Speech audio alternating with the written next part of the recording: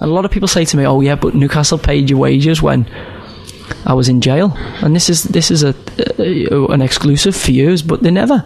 I was not paid. Not that I wanted to be, but I was not paid. I was also given a contract from, I think it was Dennis Wise at the time, saying if I didn't sign a renegotiated deal on a lot less money than what I was on, that they would sack me. And that had come from Mike Ashley, who obviously controls the club. So they basically give me an ultimatum that if I didn't sign this contract on a fifth of the money I was on, they were going to sack me.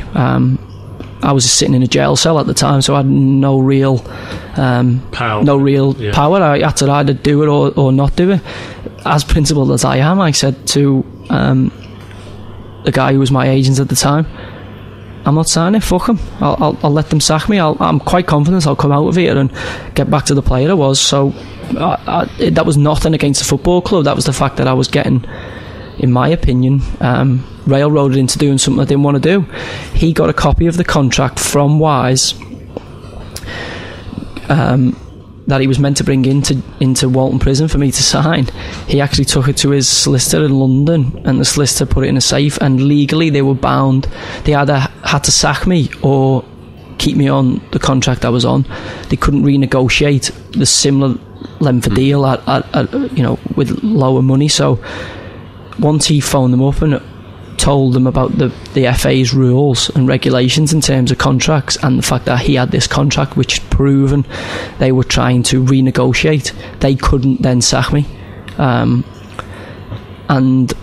from that moment on, I was never, a lot of the questions I had for Derek Lambias were, well, hang on a minute, you tried to do this to me when I was having a bad time, so did you think that now I'm playing really well?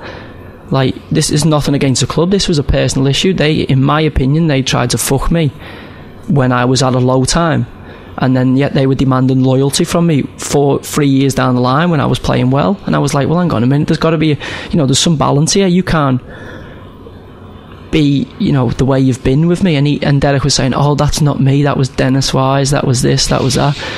At the end of the day, at that football club, Mike Ashley's the Ayatollah. Nothing happens without him. Nothing happens without his say-so. So in my opinion, it came from Mike. No decision at the club was made without Mike's knowledge, and he must have signed off on it to say, yeah, go and do that. So that was always there in the background. So it was there's a lot more. I mean, there's millions of stories for other days about what they got up to, but I'm not. It's interesting because my impression as a football fan was Joey Barton left Newcastle because he's caused some trouble, and what you've just said in the last 5 minutes, completely puts a different perspective. Yeah, but don't forget, Newcastle as a playing squad last year.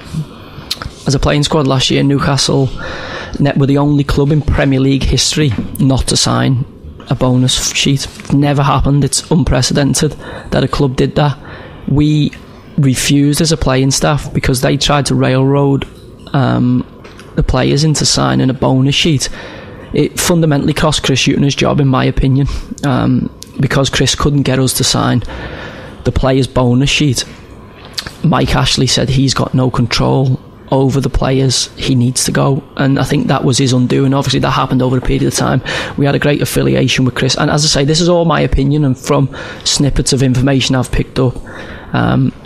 Chris knew he was on borrowed time from that, and there was a guy who, in my opinion, had kept the club together when they went down to the Championship. He had no budget, he had obviously inherited a playing staff that was fragmented and disjointed, and the guy handled himself with nothing but dignity. Done a fantastic job with a number of coaching staff, swimming against the tide, in my opinion, at boardroom level, and got the club back into the Premier League, which, as most QPR fans will testament to, is a fantastic. It's not an easy league to win. You look at it this year; there's 7-8 teams could win it, but Newcastle won it at a canter. Yeah.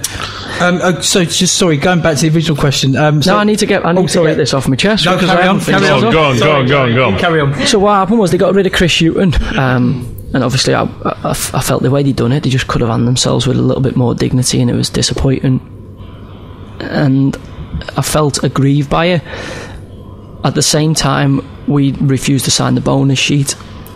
So their opinion was, even though every single club in the Premier League history since 1992 had these arrangements in place, they decided that we were paid workforce, which they probably have an argument. They thought we were Sports Direct and that we should do what the subordinates at Sports Direct do, forgetting that you're dealing with 20 odd egos, probably 10 self-sufficient men who are in a position to make, you know, a number of different judgments, and myself, Kevin Nolan, Alan Smith, Steve Harper and Andy Carroll, probably the bigger name players at the time, advised the playing staff, because we were the head of the players committee, not to sign a bonus sheet. Obviously that filtered back to boardroom level. It's no coincidence that I got sold, well, I got given away, Andy Carroll was sold, Kevin Nolan was sold, Steve Harper, as you know, fantastic servant for the football club, has been forced to go on loan and made his position made untenable, and Alan Smith told he's going to train with the reserves for the rest of his days, and they don't want him anywhere near the football club. So for me, it's all about power and control. Like, they're running the football club, and you know, it's going really well for them at the minute, but I think that's more a testament to the players and the fans, and also to the manager. I think the manager's been different class, and I just wouldn't like to go to work and work for those two cretins.